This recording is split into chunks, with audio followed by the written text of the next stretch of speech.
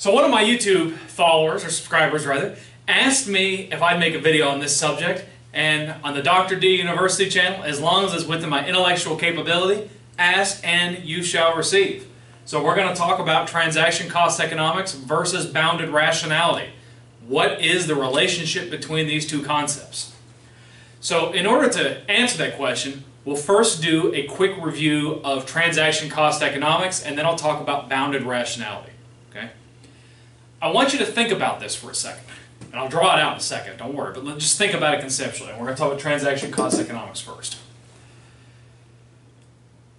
Every firm or company has to make a decision on whether they produce a good or service in-house, i.e. by companies who are full-time employees, or do they contract that good or service out onto the open market. Okay? I'm going to draw this out for a second. I'm going to draw a matrix-style organization for you. Now, some of you may be thinking, the matrix, are we going to take the red pill or the blue pill? We're not talking about that kind of matrix. Okay? We're talking about something very different. So what you normally have at the top, board of directors. Board of directors are designed to represent the interests of the owners, i.e. stockholders. Okay? And who works for the board of directors? If you said the CEO, you got that right. Okay, I know that sometimes the CEO is also the chairman of the board of directors, you know, whatever. We're not going to get into that right now. If you'd like to know more about that, check out my playlist on corporate governance. But, you know, we're keeping it simple. Okay? CEO, of course, has their functional staff, also known as the C-suite. COO, Chief Operating Officer, CHRO, Chief Human Resources Officer, CFO, Finance, blah, blah, blah, blah. Okay? And beneath,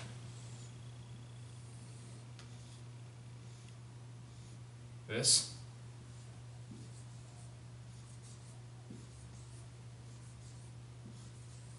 okay?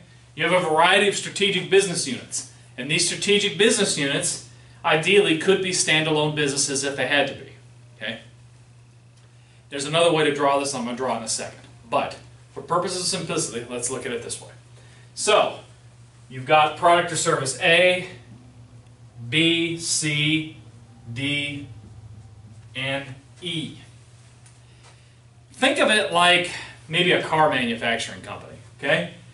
Unit A makes the tires, Unit B makes the windshields, Unit C makes the engines, D makes the body, and E puts it all together. Okay? But you know what? I wonder. Here's the thing that we've got to ask, and we're going to give transaction cost economics a little bit of a spin here. So let me get a different color pen for purposes of illustration here. I like purple. I don't know if you guys do. It's one of my favorite colors. Okay? Let's say, what did I say this was? Putting it all together and then the body. Let's say we say, you know, I wonder if I could contract the assembly of all the parts and the making of the body to a contractor. Because right now, it's employees of the company that's doing all this stuff. I wonder if I could contract that out. Well, there's a kind of a simple set of calculations you can make. Yes, you can put way more into the numbers here than I'm illustrating. I'm just trying to keep it simple for purposes of illustration. Okay? So, how can I calculate this? Well, first of all, you can make a little bit of a comparison. How much of the materials for whatever good or service you're producing? Okay, so I'm talking about the body and the assembly. Well, let's just do the body first.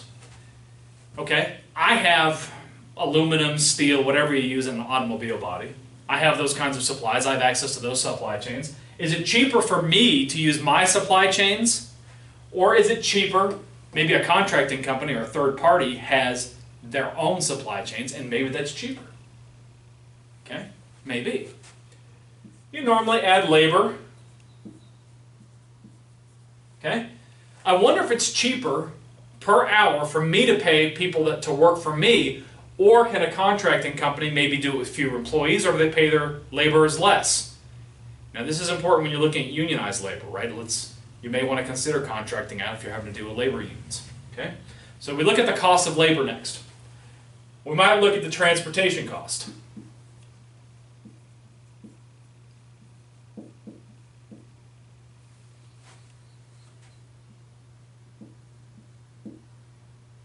Okay?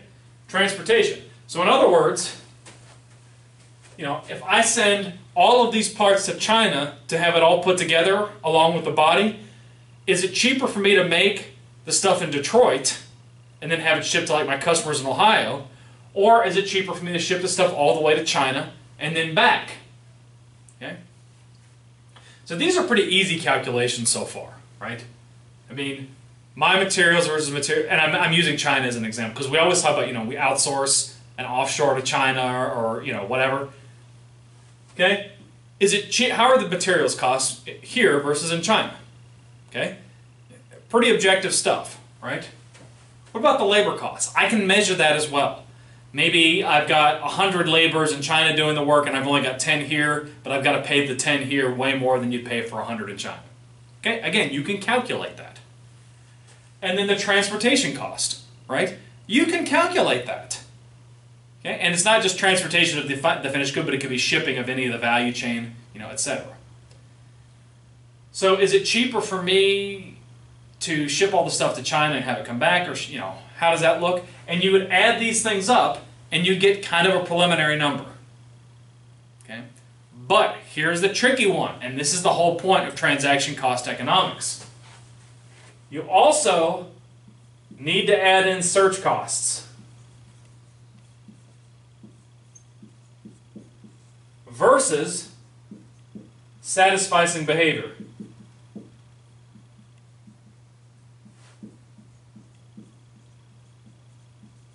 Okay?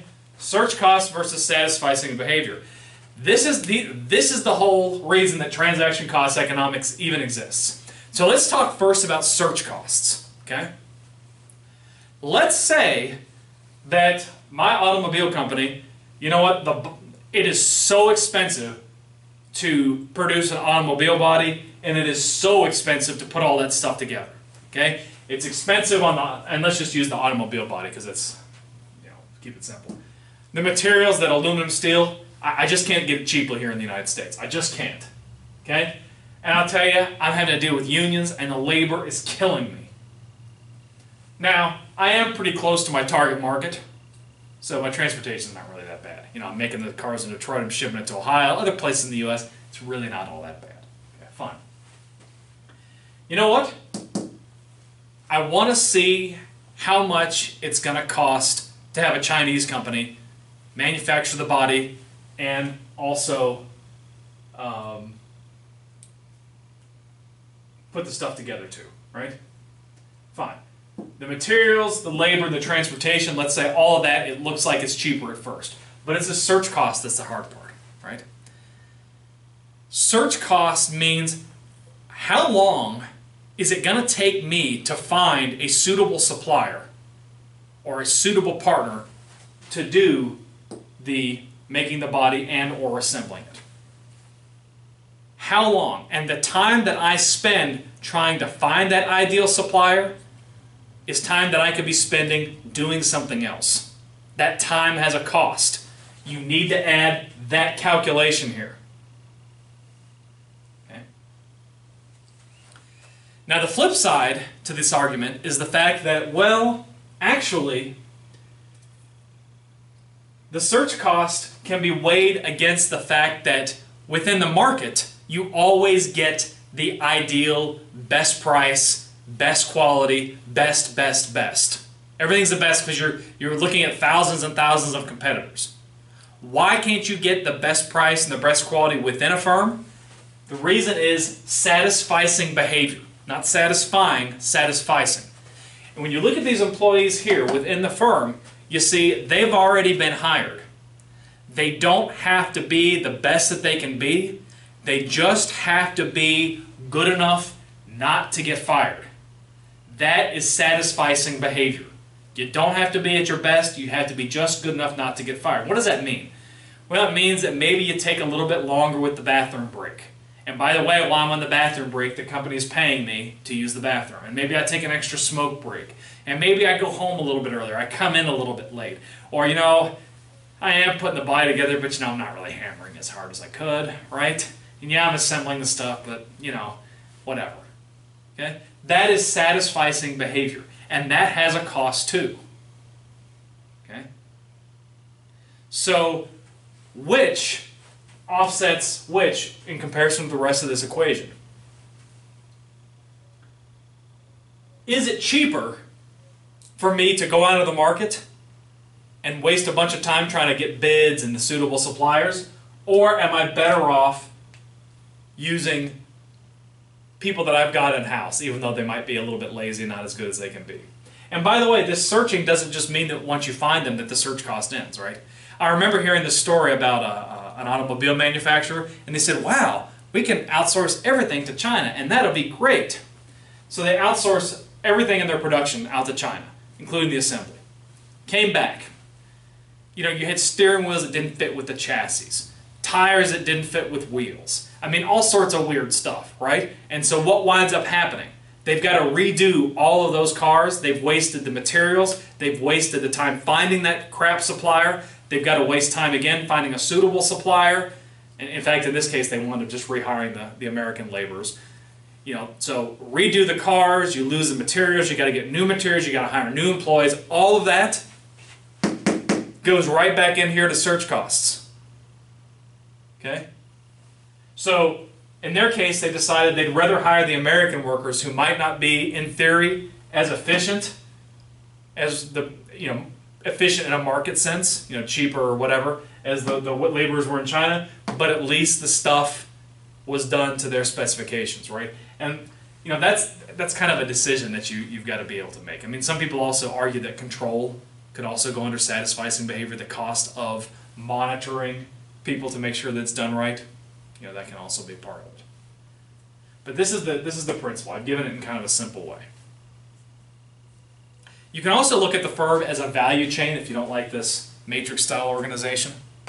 Some people call a firm a value chain. You don't even draw out this stuff. You just draw out a series of value-added activities.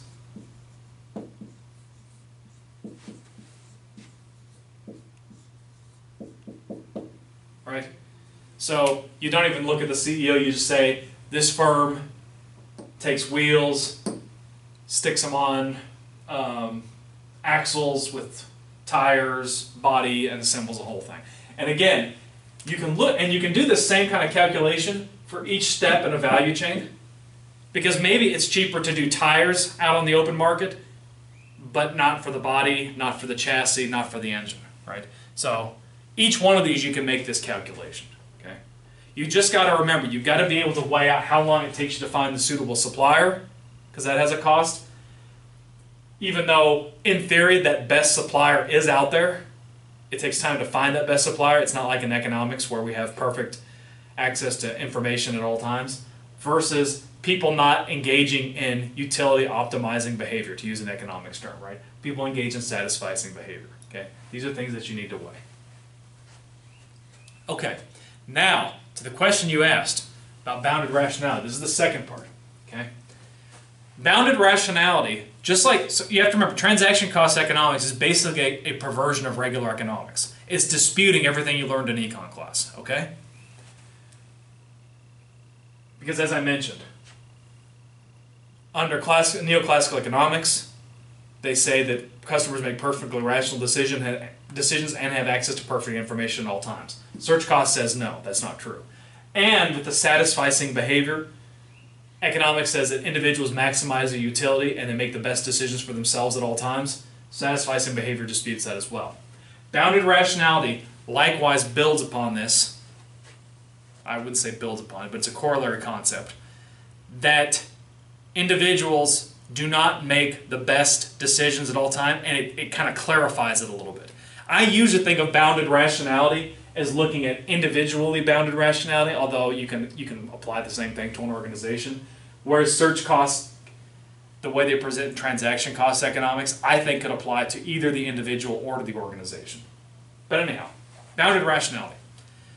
Individuals don't always make the best decisions, and they don't make the best decisions for two reasons. They don't have proper time or resources, or they don't have the intellectual capabilities to do it. Okay? Let me give an example. Tying it back to search costs. Okay? You do not have an infinite amount of time to find that perfect supplier. Right? You just don't have the time. That is a time constraint, which can also be considered a financial constraint. So what do? You make the best decision within an allotted time period. Your boss says you got 3 days to find the perfect supplier. You will find probably not the perfect supplier, but you'll find the best one that you could find in 3 days. Maybe there'd be a better one if you had 5 days, but you didn't have 5 days, you had 3 days. Okay, that's part of bounded rationality. Okay, that's a time constraint. A resource constraint. Okay, maybe there is a better supplier out there, but you don't necessarily have the manpower to look for it. That's kind of like a time constraint. Like you've only got 5 managers that are going to help you find that better supplier. You know, maybe if you had 7 managers, you could find an even better one, but you've got this resource constraint, which is kind of like a time constraint. Okay, 5 managers working for 3 days is not going to give you the same results as 7 managers working for 3 days on a problem. Right? That's a resource constraint. And then there's also the intellectual constraint with bounded rationality.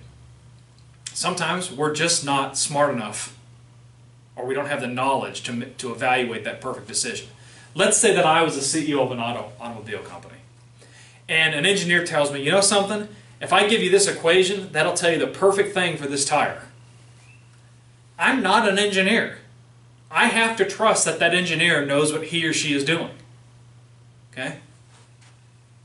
That's also bounded rationality, because as a CEO, I don't know all the details. I just have to trust people and hope that I can evaluate, I can ask questions and stuff, but at the end of the day, I have to hope that people are making the best decision for the firm, because intellectually, I'm not capable of making that assessment, or I don't have the time to actually go into the weeds with them and make that decision.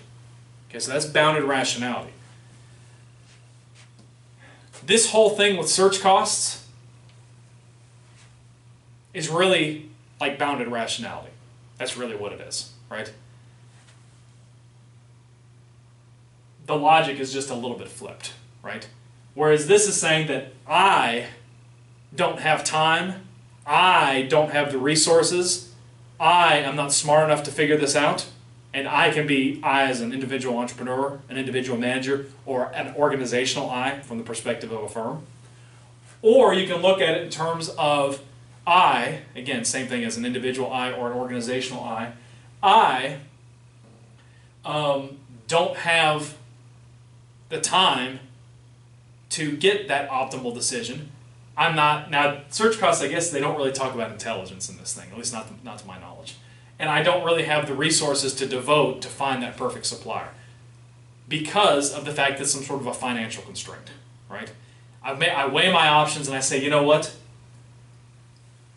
For another 5 days, I could find that ideal supplier, but as I'm doing my calculations, it's not worth my time to spend another 5 days getting a slightly better supplier because I've got a good enough one within the allotted time period. So that's basically the relationship between these two concepts.